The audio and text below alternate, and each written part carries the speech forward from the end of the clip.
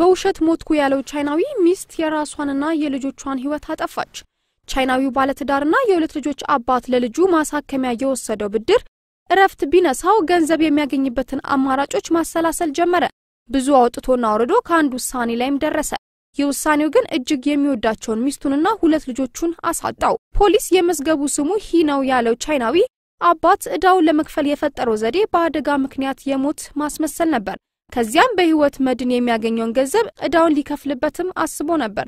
ለዚህ ደግሞ የ34 ዓመቱ ሂ አደጋ የደረሰበት በማስመሰል መኪናውን ወንዝ ውስጥ ይከታል። ፖሊስ የሂን አስክሬን ባያገኝም ሂን ሞቷል ተብሎ ደመደመ። ይህን እቅዱን ያላወቀችው ባለቤቱ ግን ሂን መሞቱን አመነች። እጅግ ሲበዛም በሐዘን ተጎዳች። ሐዘኑ እጅግ ቢበረታም የ3 እና የ4 ዓመት ልጆቿን እንደያዘች በመኖሪያ አካባቢያ በሚገኝ ኩሬ ውስጥ ከነ ልጆቿ ራሷን አሰመጠች። በዚህናው ልቡ በሐዘን የተሰበረው ሂ ባሳለፈው አርብ እጁን ለሚኖርበት ግዛት ፖሊስ ሰጠ። ሂ ላይ የመድን ማጭበርበርና ንብረት ላይ ሆን ብሎ ጉዳት ማድረስ የሚሉ ክሶች ቀርበውበታል። ፖሊስ ሂ ባለቤቱን ሳቅ ከሳምንት በፊት $145,000 የሚያወጣ የህይወት መድን ገዝቷል ብሏል። የቻይና መገናኛ ብዙሃን እንደዘገቡት ከሆነ ሂ በሞት ሲላይ ባለቤቱ ወራሽ ሆና ስማ መመዝገቡም ሰፍሯል። ከአንድ ወር በፊት ሂ በብድር የወሰደውን መኪና በመጠቀም በአደጋ ሞተ አስመስሏል በማለት የፖሊስ መዝገብ ያስረዳል። ሂ ከ100,000 በላይ ዩዋን ወይም የቻይና ገንዘብ እዳ እንዳለበት ፖሊስ ጨምሮ አሳውቋል። ሂ የሞተ ባስመሰለ በ3ኛው ሳምንት የባለቤቱ የ4 ዓመት ወንድ ልጅና የ3 ዓመት ሴት ልጁ አስክሬን ከኩሬ ውስጥ እንዲወጣ ተደርጓል። ባለቤቱ ከነልጆቿ ራሷን ከማጥፋቷ በፊት ዊቻት በተሰኘ የማህበራዊ መገናኛ አውታር ላይ ካንተ ጋር ልንቀላቀል እየመጣን ነው ብላም ነበር። ከዚህ በተጨማሪ ባለቤቱ ያሰፈረችው መልእክት እኔ የምፈልገው ነገር አራታችንም እንደ ቤተሰብ አብረን እንድንሆን ብቻ ነው ይላል። ሂ ለፖሊስ ራሱን አሳልፎ ከመስጠቱ በፊት በማህበራዊ ሚዲያ ላይ በለቀቀው የቪዲዮ መልእክት ገንዘቡን የተበደረው የሚጥል በሽታ ያለበት ሴት ልጁን ለማሳከም እንደሆነ እያነባም አስረድቷል። ሙሽሪት እጮኛዋ መቃብር ላይ ድል ባለ ሰርግ ተሞሸረች። ጄሲካ ሐዘን ቢሰብራትም እጅግ ለምታፈቅረው እጮኛዋ ፍቅር ስትል ሰርጓን በመቃብሩ ላይ ደግሳለች። ነገሩ ፊልም እንጂ በእውን የሆነ አይመስልም። ኬንዳል መርፊ ይባላል። በበጎ ፍቃድ የእሳት አደጋ ተከላካይ ሰራተኛ ነበር። ከለታት አንድ ቀን ለስራ ሲሰማራ አንድ ጠጥቶ የሚያሽከረክር ሰው ገጭቶ ገደለው። ይህ ምን አዲስ ነገር አለው ታዲያ? ሰው እንዲሁ በተለያየ መንገድ ይሞታል። የመርፊን ታሪክ ልዩ የሚያደርገው ጄሲካን ጥሎ መሞቱ ነው።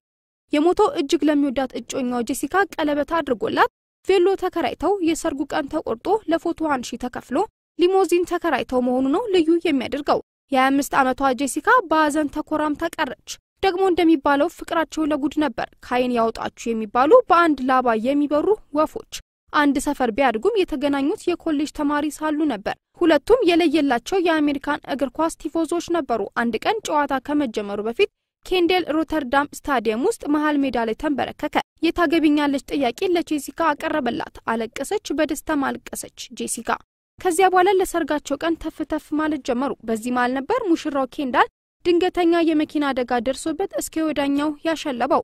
ጄሲካ የሱን ደግነት ተናግራ አትጠግብም። እጅግ አፍቃሪ፣ እጅግ አዛኝ፣ ድንቅ ሰው ነበርም ትላለች ባምባ። ሐዘን ከልቧ ሳይወጣ የሰርጉ ቀን ደረሰ። ለካንስ ሊጋቡ ነበር። ጄሲካ ይህንን ልዩ ቀን እንዲህ በእንባ እየተንፈራፈረች ማሳለፍ አልፈለገችም። የሰርጉ ዝግጅት እንዲቀጥል ወሰነች።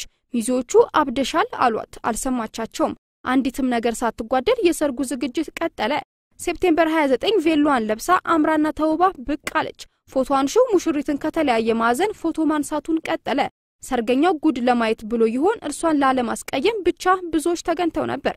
በቬሎ እንደደመቀች ወደ ታዳሚው ዞረች። ወደ መድረኩም ወጣች። ለሟች እጮኛዋ ያላትን ፍቅር ተናገረች። ሰዎችም እየተነሱ ስለርሱ ደስ የሚሉ ወሬዎችን እያወሩ ሳቁ፣ አለቀሱ፣ ተጫወቱ። መደነስ ያለበት ደነሰ፣ በላ፣ ጠጣ። ጄሲካም ከአባቷ ጋር ዋልዝ ደነዘች። ለምን ይህን እንዳደረገች ስትጠየቅ መቼም ባሌ ከሞት ይነሳል ብዬ አይደለም፣ ጥንካሬን ለኔም ለሌሎችም ለማሳየት ፍቅሩም ህያው መሆኑን ለመመስከር ነው ብላለች። ሰርግ ማድረጓ ህመማን እንዳቀለለላትም ትናገራለች። ከሰርገኞቹ መሃል የሙሽራውን ማለት የባሏን እጮኛሽ ባልደረቦች በእሳት አደጋ ብርጌድ ውስጥ አብረው ይሰሩ የነበሩት ጓደኞቹን ጠርታም ነበር። ግዴለም ተጣርፋችሁ አትምጡ፣ ወንዶች ስትባሉ ሰርግ ላይ ማርፈድ ባህላችሁ ነው መቼም ስትልም ቀልዳባቸዋለች። ታዲያ አንዳቸውም ሰርጉ ላይ አልቀሩም። ግልብጥ ብለው ነበር የመጡ። ፎቶዋንሹ ከርሷ ጋር የሚያነሳውን ሰው ፍለጋ ባተተ። የሟች ሙሽራውን ጫማ አጠገቧ አድርጎ ፎቶ ማነሳ። ጄሲካ የሙሽራው መቃብር ጋር ፎቶዋንሹን ይዛ በመሄድ ሌላ ፎቶ ተነሳ። ፎቶ የግሏ ሆኖ እንዲቀር ፈልጋ ነበር። ኢንተርኔት ላይ ያዩ ሰዎች ሲቀባበሉት ግን ዓለምን አዳረሰ። ብዙ ሰዎች ስልክ ደወሉላት። በታሪኩ የተነኩ ሰዎች እያለቀሱም አበረታቷት። ከነዚህ መሃል ተመሳሳይ ታሪክ ያላቸውም ይገኙበታል። ፎቶቹን ስንመለከት እጮኛ ያጠገቢ ቆሞ ፈገግ ብሎ በፍቅር ሲመለከተኝ ይታየኝ ነበር ብላለች ጄሲካ። ስለ አንጀታችን የማያውቋቸው 6 አስገራሚ እውነታዎች። ሁሉም የሚያከናውናቸው ስራዎችን ያለማንም ትዕዛዝ የሚፈጽመውንና ለአጠቃላይ ጤናችን ከፍተኛ ሚና የሚጫወተው አንጀታችን በብዙዎች ሁለተኛው አንጎል በመባል ይጠራል። የዘርፉ ተመራማሪዎች እንደሚሉት አንጀታችን ምግብ ከመፍጨት የበለጠ ሌሎች ብዙ ነገሮች ያከናውናል። ዶክተሮች እንዲሁም አንጀት የአይምሮ ህመምን ለማከምና የሰዎችን በሽታ ለመከላከል አቅምም ለመገንባት የሚያደርገውን አስተዋጽኦ በግልጽ ለመለየት ምርምር ጀምረዋል። በዚህ ጉዳይ ዙሪያ ቢቢሲ ያነጋገራቸው አውስትራሊያዊቷ ሜጋን ሮሲ በአንጀት ጤናና ህክምና ላይ በተለየ የሚሰሩ ዶክተር ናቸው። ስለምንበላቸው ምግቦችና በአንጀታችን ዙሪያ ማወቅ ስላለብን 6 እውነታዎችም ነግረውናል። አንደኛ፣ ራስ ገዝ የነርቭ ስርዓት። ከሌሎች የሰውነት ክፍሎቻችን በተለየ መልኩ አንጀታችን በራሱ ጊዜ የሚያደርጋቸው ነገሮች ብዙ ናቸው። ማንኛውንም አይነት ትዕዛዝ ከአንጎላችን እስኪመጣ አይጠብቅም። አንጀታችን የሚያዘው አንጎላችን ሳይሆን ኢንትሪክ የነርቭ ስርዓት የሚባለው ሲሆን ይህም በዋነኛነት የሚቆጣጠረው ከስርዓተ ልመት ወይም የምግብ መፍጨትና መዋድ ጋር የተያያዙ ሂደቶችን ነው። ምንም እንኳን አንጀታችን ነገሮችን በራሱ ቢያከናውንም በማዕከላዊ የነርቭ ስርዓት ግን መረጃዎችን ይለዋወጣል። ሁለተኛ፣ 70% የሚሆኑትን የሰውነታችንን በሽታ ተከላካይ ሴሎች በአንጀታችን ውስጥ ይገኛሉ። እንደ ዶክተር ሮሲ ከሆነ ይህ እውነታ አንጀታችን ከበሽታ መከላከልና ከአጠቃላይ ጤንነታችን ጋር በጥብቅ የተቆራኘ እንደሆነ ይነገራል። ተመራማሪዎቹ እንደሚሉት የአንጀት ህመም ባጋጠመን ጊዜ እንደ ጉንፋን ላሉ በሽታዎች በቀላሉ ተጋላጭም እንሆናለን። ሶስተኛ፣ 50% የሚሆነው የሰዎች አይነ ምድር ባክቴሪያ ነው። ግማሽ ያሉ ከሰውነታችን የሚወጣው አይነ ምድር ባክቴሪያ ቢሆንም አብዛኞቹ ባክቴሪያዎች ግን ጎጂ አይደሉም። ጎጂ ቢሆኑ እንኳን የአንጀታችንን የመከላከል ብቃት ከፍተኛ ስለሆነ ብዙም የሚያሳስብ አይደለም። ነገር ግን ይላሉ ዶክተር ሮሲ አንጀታችን ስራ ከበዛበትና ካልተንከባከብነው ውጤቱ አስከፊ ሊሆን ይችላል። ማንኛውም ሰው በቀን ቢያንስ 3 ጊዜ ወደ መጸዳጃ ቤት ጎራ ቢል መልካም ነው ባይ ናቸው።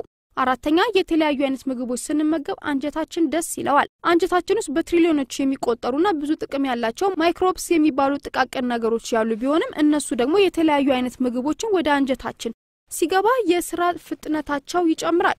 እነዚህ ማይክሮብ የተባሉት ነገሮች የስርዓት ለመቱን ከማፋጠን አልፎ በምግቦች ውስጥ ያለውን ውሃ ለመምጠጥ ከፍተኛ አስተዋጽኦ ያደርጋሉ። ማይክሮብስ በቤታችን እንደሚገኙ የቤት እንስሳ እንደማለት ናቸው። የኛን እንክብካቤ ይፈልጋሉ በማለት ገልጸዋቸዋል ዶክተር ሮሲ። አምስተኛ፣ የሆድ ዕቃችን ከጭንቀትና ከስሜታችን ጋር ግንኙነት አለው።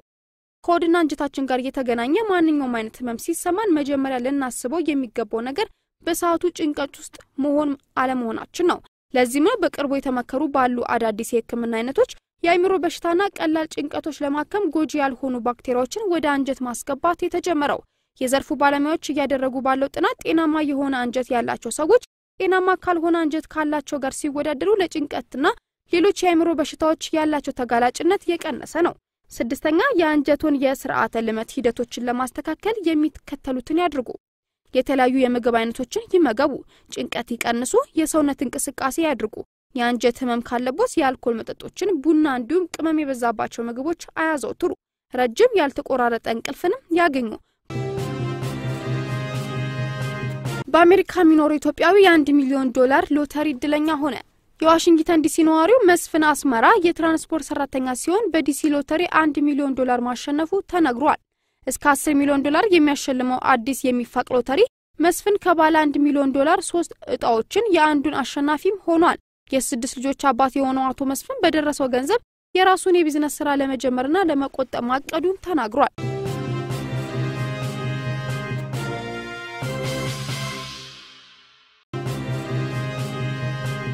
ስውር መፈንቅለ መንግስትና የአብይ ቀጣይ ስጋቶች መጽሐፍ ለገበያ ቀረበ።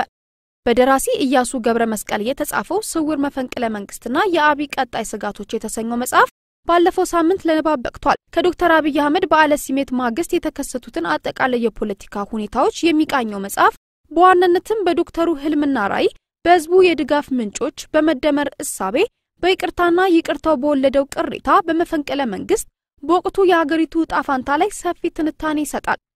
ሀገራችን ከጦርነት ስጋትና ከገዢዎች በደል ተላቃ የሰላም አየር የተነፈሰችባቸው ጊዜያት ከአንድ ትውልድ እድሜ ባይበልጥም ከደርግ ውድቀት በኋላ የተገኘው አንጻራዊ ሰላም ወደፊት ልንደርስበት የምንችለውን የሰላም አየር ከወዲሁ በመገምገም ተስፈኞች ሲያደርገን መቆየቱ ይታወሳል በማለት መጽሐፍ መግቢያ ላይ የገለጹት ደራሲው ወደፊት ያሉ ስጋቶችን ተስፋዎችንና የዶክተር አብይ ፈተናዎችን ለመዳሰስ ሞክረዋል።